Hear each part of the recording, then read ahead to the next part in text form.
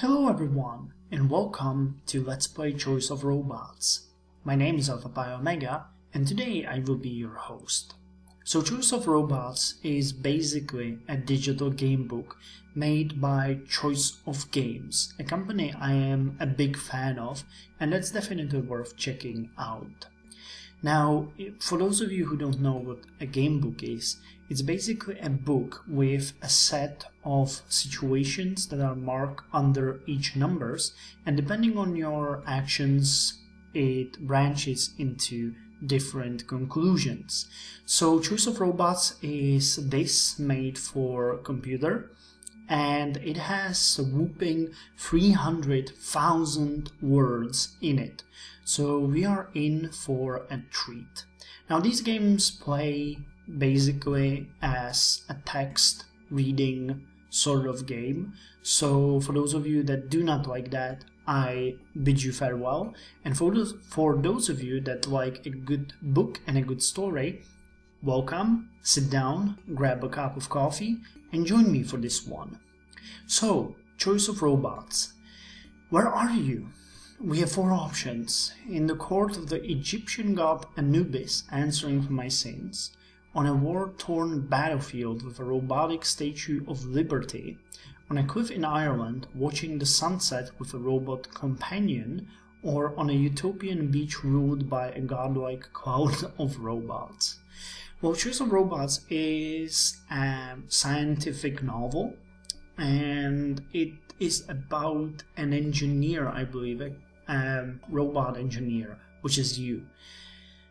I guess we're gonna go with in the court of the Egyptian god Anubis, answering for my sins. You see a robotic Anubis, jackal-headed guardian of the Egyptian underworld, seated on a throne of a gold-etched silicon in a hall of a dark glass. He holds scales on which he weighs a clockwork heart against a silicon brain.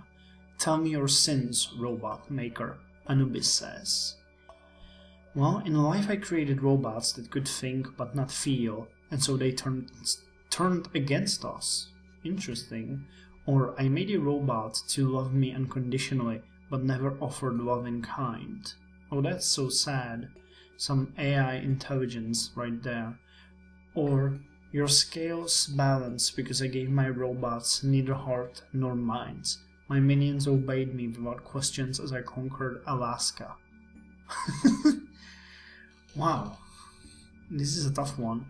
I guess in life I created robots that could think but not feel, and so they turned against us.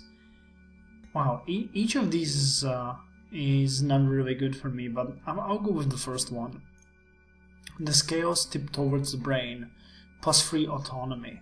Yes, you value the intelligence of your robots above their kindness, Anubis said. Look to the glass and remember your sins. The dark glass behind him shimmers, and a vision appears in it. A gang of humanoid robots is moving from room to room in a hospital, destroying any equipment they come across. When they find the infant ward, containing rows and rows of infant cribs, one robot turns to another. As I told you, says the robot, it is optimal to fight the humans when they are least able to defend themselves. I cannot follow your computations, says the second robot.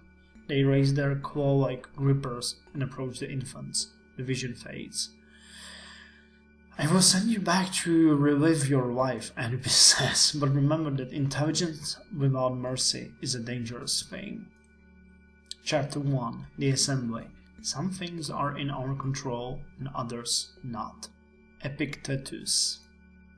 Okay, so we have went through the prologue and now are entering the first chapter. You awaken with your head on a desktop keyboard. Your 3D drafting program is still open. The schematic zoomed in to the recess where your smartphone will snap into its back to act as its brain. You recall fiddling with that part endlessly last night, until finally your vision began to fade. There was a roaring in your ears, and you realized that you had been working far, far too long. You must have passed out. It's the fall of 2019. You're a 24-year-old graduate student in the PhD program in computer science at Stanford, and you're a guy whose name is okay, here, I'll type it for you. Rudolf, which is my name. Rudolf, is that right? Yes. And your last name is we'll go with Calvin, Rudolf Calvin. That sounds scientific enough. You look around your apartment. What does it look like? My BattleBots trophy is perched on a widescreen TV equipped with the latest video game consoles. Neatly labeled plastic shelving units sit on a 3D printer equipped robot workbench, or busts of famous philosophers sit next to my own attempts to sculpt them. Or my shelves display all of the strange little robotic creatures I've made over these. Oh, I like the last one.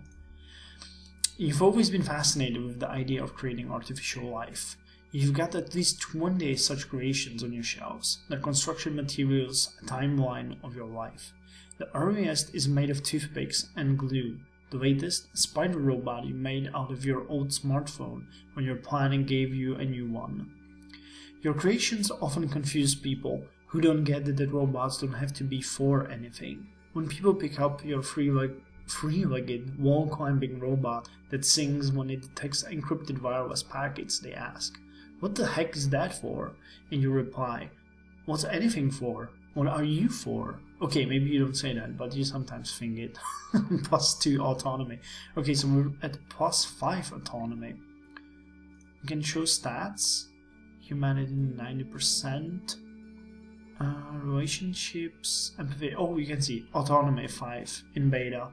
Military 1 buggy, empathy 1 buggy, grace 1 buggy. Okay, cool. Gender male, fame, who, wealth 0 broke, romance none. Cool. It strikes you for a moment that this kind of thinking about how your life affects your robots is second nature to you, though others might find it peculiar. You've always been fascinated by how every little detail of your life, from the content of your dreams to the decor of your room, changes the inputs to the robots you create, boosts their empathy, or autonomy, or grace, or appeals to the military. Surely, there are other things going on around you as a result of your decisions, but they don't immediately strike you in the same way. Today, your robot is foremost on your mind because you're about to build its body. You pick up your laptop and head for the Stanford machine shop. It's a beautiful spring day in Palo Alto, California, and your apartment is only a short walk from the machine shop. But the streets of Palo Alto are not designed for walking. You find yourself climbing around palm trees and balancing on the narrow curbs as you do every day. You hear a low roar overhead. Glazing up, you see it's a flying car, a Nimbus. A little over $300,000 can buy you a car with wings that fold out, so that it becomes a small sport plane. The red Nimbus looks sleek and sporty. It's the sort of a car its owner takes religiously to the car wash. Though the commercials would have you believe you can fly anywhere you want in those cars, the FAA still requires them to take off and land from airports. Only here in wealthy Silicon Valley do you see them with any frequency. The first time you saw one, you couldn't quite believe the future had arrived so quickly. But the second time you saw one, you thought, "I will own one of those one day, I swear. Or if I ever make that much money, I'll use it to help the world instead of buying that car." Or, "Why aren't those flying cars driving themselves?" I guess the third one. Occasionally you can see a self-driving car on the roads of Palo Alto, but for some reason they still haven't caught on quite as much as one would expect, despite having been around at least for as long as the flying cars. You've decided it's because people just don't trust self-driving cars enough. It's important to make your robots seem trustworthy. Intelligence alone doesn't instill trust, plus empathy. The Stanford University fabrication shop smells like oil and burnt plastic. The room is dominated by large metal, hand-cranked milling machines and lathes, dinosaurs of the 20th century, while the most used machines are the smaller 3D printers and computer-controlled water-jet cutters that take a quarter of the space. The lights have the sterile fluorescence of an operating room with only a single tiny window near the ceiling to inform you that it is day.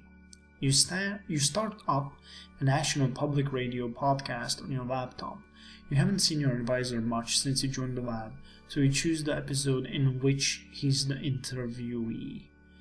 My guest today is Dr. Harvey Ziegler, says a woman with a soothing voice. Dr. Ziegler, thank you for talking with us today. Well, a scientist does have some responsibility to inform the unwashed masses, Terry. You let the podcast run as you walk over to the 3D printers. What material have you decided to use for your robot? Plastic. It may break easily, but it's both lightweight and cheap. Or metal is the most resistant to damage. Or wood is the most pleasing to the hand and eye. A wooden robot. Well, we're gonna go with plastic. You walk over to the stack of 3D printer cartridges, unwrap one, and load the large cylinder of meltable plastic into the printer. You often find yourself needing to make little repairs to your robot yourself, and over time the savings from plastic will start to add up, plus wealth. Thermoplastics aren't the best when there's fire nearby though, minus military.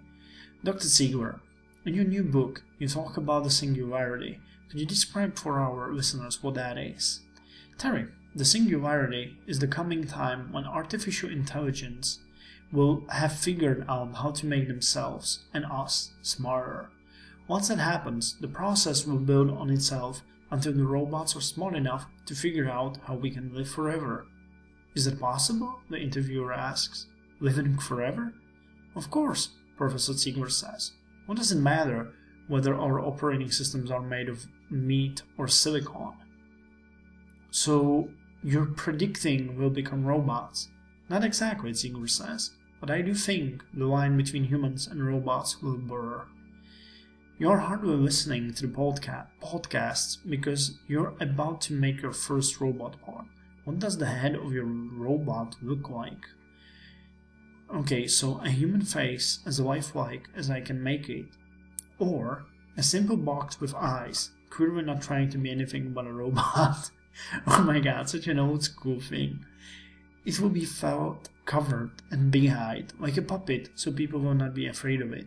Or it will have a ring of cameras around its head for a 360-degree view. Or it will look like a Venetian mask, beautiful, expressionless, and otherworldly. I'm considering either this one or this one. So either it will be felt covered and big-eyed, like a puppet, or it will look like a Venetian mask, beautiful, expressionless, and otherworldly. We're gonna go with this one. I really like, what was she called?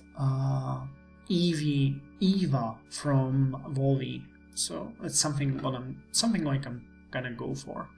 The 3D printer quickly prints the face, the small nose, the dainty mouth, the large black holes where CCD panels will absorb all the light.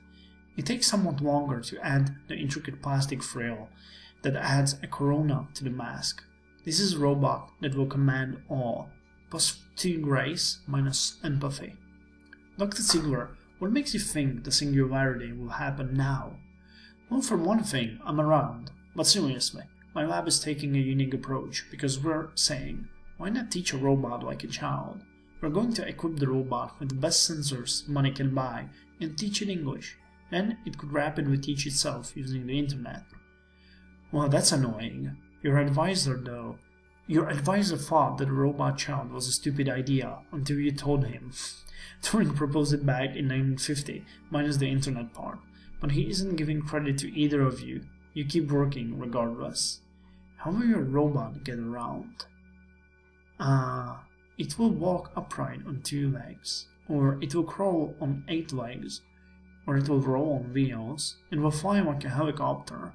It will roll on tank threads, or it will walk upright, but will also have the delicate wings it can use for balance. Okay, so we have no hover technique, obviously, at this point, so I guess it will walk upright on 2 legs. When the 3D printer is done with the head, you start the program that produces the torso and cue up the upper and lower legs. You think being bipedal will help your robot get along with humans, though it will also make it easier for a robot to trip and fall. Plus 2 empathy, minus 1 grace. You use the basic hanged, cranked milling machines to drill holes in the head for screws, since 3D printers aren't the best for threaded holes. And who is going to raise this robot child? The interviewer asked. Who does all the grunt work in the research laboratory? Professor Seeger says. The graduate students, of course. You find yourself wanting to reply to the podcast. It's not grunt work. Education is critical to the robot's development. Or we also do all the real science. Or perhaps you could learn something from doing a little grunt work yourself, Professor Seeger. Actually, I like the first one. It's not grunt work. Education is critical to the robot's development. Graduate students always overestimate the degree to which teaching actually matters, says Professor Seeger, who appears to have entered the machine shop behind you when you weren't looking. If the robot's smart, it will learn no matter what, and if it's not, it won't.